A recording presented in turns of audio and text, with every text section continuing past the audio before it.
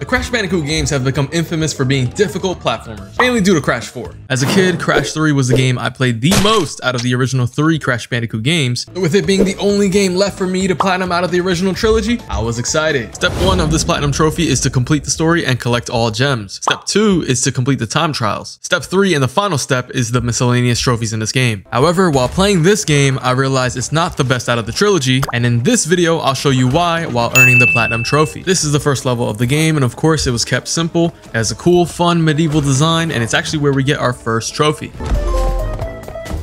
Oh, first trophy. I didn't expect to get it so quickly. Discover a question mark bonus path. The very next level in the game is an underwater level that I did not enjoy, mainly due to the controls of the vehicle down there. After that, we have a level where we ride a tiger, similar to Crash 2's polar bear levels.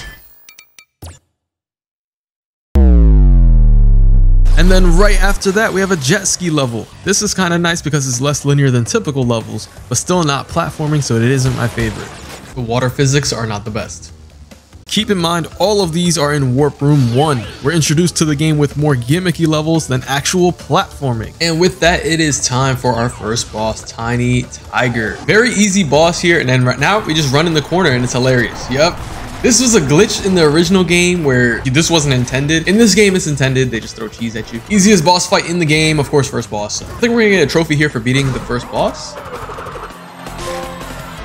Moving on to Warp Room 2, we are introduced to the first racing level. Crash becomes a biker here, and we get a clear gem for getting first place. We get another gem for breaking all the boxes. There is a time trial for these levels too. Basically, if you get first place, you pretty much have the gold relic. After that, we have another Coco Tiger level. There were some other platforming levels in this Warp Room, but I'm just showing you guys the gimmicky levels.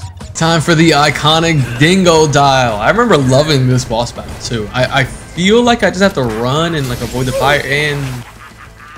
For this boss, we need to avoid the fire and attack Dingo Dial once he shoots down his ice barriers. After that, we get another trophy and a very useful upgrade. There we go, we should be good now. I'm surprised I even died at all. There we go. I just had to jump on him with the penguin, I had to. Oh, you get double jump pretty early in this game. Okay. The next boss and trophy is for defeating Engine, who has 2 phases. Oh, and we fight him in outer space too. Engine is no match for us. Mech wrecked again. Very nice.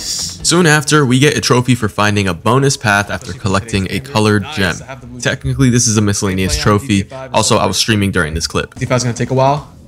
I don't really have a plan to play GT. Oh, what's this? A cut above the rest. Discover a gem path after earning a gem color. That's my first colored gem path. And to finish up step 1, it wouldn't be a Crash Bandicoot game without a boss fight against Cortex. Okay, it just didn't interest me if that makes sense. Cortex incarcerated. Defeat and Cortex. That's 1/3 of the trophy. Now it's time for step 2, completing all the time trials on gold or better. I also cleaned up any missed gems along the way, and we start off with accessing our first secret level and another trophy. To get the secret level, we had to hit this UFO sign in the level Road Crash. Wait, do I have to beat the bird to it? Oh, UFO crossing, nice. Discover the secret exit in Road Crash. The time trials themselves really didn't take too much effort for most levels. A few levels took 2 or 3 tries, but that's it. Fun fact, I found out that originally Crash 1 and Crash 2 did not have time trials, so the levels there were not exactly designed for them. This is why Crash 3 is so easy compared to those 2. All 3 still have nothing on this game though, just a reminder. 105, 106, 106, 106. I did say some levels took me a few tries, so here's one that I blundered. Bruh. I don't care. That's a lot. I'm like 10 seconds faster. That should be gold. Nice. And of course, it wasn't long before our next time trial related trophy. Yo, these levels, I loved them when I first played them on PS2, and they just look amazing. Look amazing. Is there a problem, Granny? Nice. This next clip is one of our iconic chase levels, and this time it's a dinosaur. This level looks fantastic, and you'll see I almost missed the gem by running past it. Oh, I would have been mad. I would have been mad if I missed. I almost jumped off the platform. That I would have been mad. I would have actually been upset. The first secret level was for hitting a UFO sign, and the second one is for being carried away by a dinosaur. This pterodactyl and jump on him. And there we go, getting carried away. Discovered the secret exit in Dynamite. This one is cool because of this little guy right here. And he even gets us to our next trophy. Yeah, Nike man, yeah. Twitch is just like watching streams on YouTube, it's free. Giving 102%. Earn the gems in a bonus level. Nice. I wasn't prepared for that trophy. Similar to Crash 2, we have a secret warp room we get to by elevator. Down here, we have some extra levels that still aren't too difficult, but this one's pretty cool. Here's another racing level, but this time it's nighttime and we race against UFOs. This was actually more difficult than the other racing levels, and it was my first platinum relic too.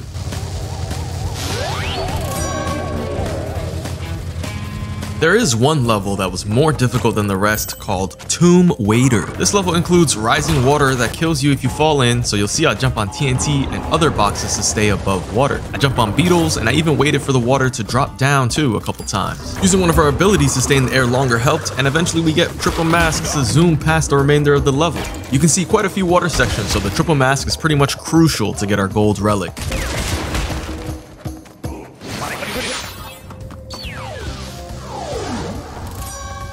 Another gimmicky level I haven't shown off yet are the airplane levels. Here we need to shoot different objectives like other planes or blimps. Not difficult, but it just doesn't belong in a platforming game. All right, is that gold? I don't want to do this again, so just give me gold. Like, it's not that it's hard, it's just not fun. Thank you. The very last time relic I needed for the trophy was on this secret Coco jet ski level. This one requires some precise pathing because you have to complete it in under 30 seconds.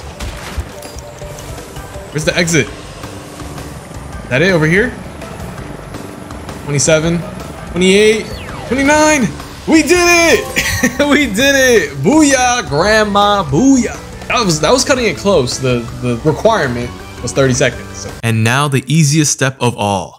Okay, so to get 99 lives, I've been playing this level over and over here. This level is called Sphinxinator, and you just take the left path. Once you get to the left path, there are 4 lives here. You just grab all of them, rinse and repeat over and over. So now we should get 99. Get ourselves a trophy. A stitch in time saves 99. Okay, so in the same level, we can get our next trophy. There are several death-related trophies in Crash for whatever reason. Kind of morbid, but it is what it is. And for this one, we have to let this mummy attack us and actually grab us for a trophy.